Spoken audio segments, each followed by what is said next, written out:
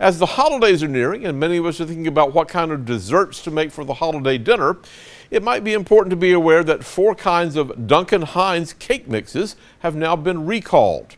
Duncan Hines Signature Confetti Cake, Classic White, Butter Golden, and Classic Yellow Cake Mix have all been voluntarily recalled by ConAgra brands because of possible salmonella contamination.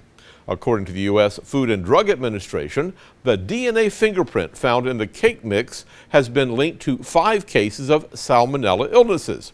If your Duncan Hines cake mix has the best if used by date of March 2019, you're strongly encouraged to return it to the store of purchase for a refund or simply throw the mix away.